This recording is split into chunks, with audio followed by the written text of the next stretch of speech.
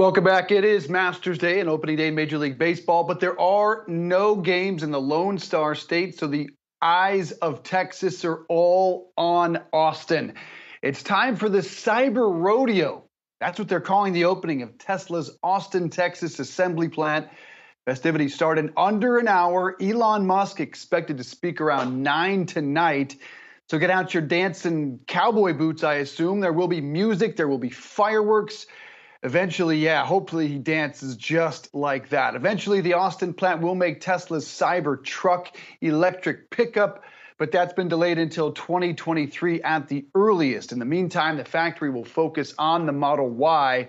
This event, guys, so big the local school district is releasing students a couple of hours early to avoid traffic jams around the city. Rochelle, these things, I can't think of an equivalent of any other company opening a factory becoming such an enormous cultural event.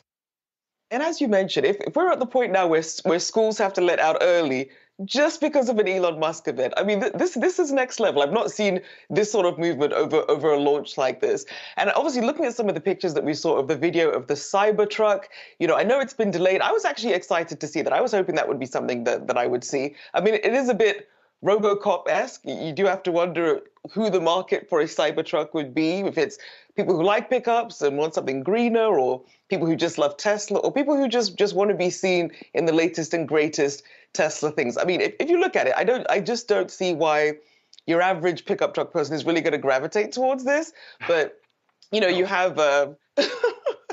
maybe it's the look at me crowd. Who knows? I mean, definitely anywhere he comes, he brings the thunder. So I'm sure there will be a market for it somewhere, somehow, even if it never existed before.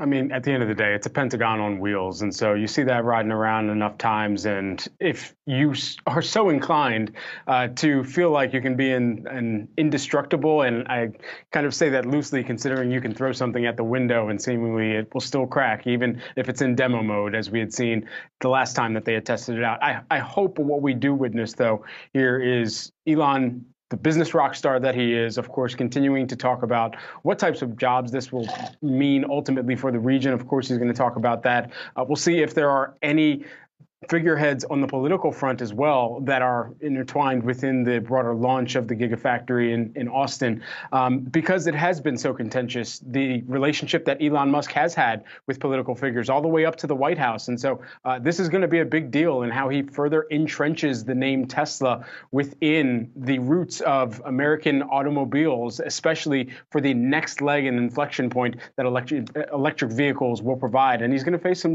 stark competition as well from those behemoths that have already been in the industry for decades now.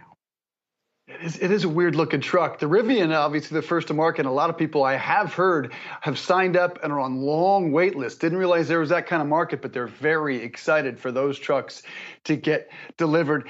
People are actually trying to buy tickets, by the way, to that party. 15,000 invitees. You cannot buy a ticket. It is by invite only.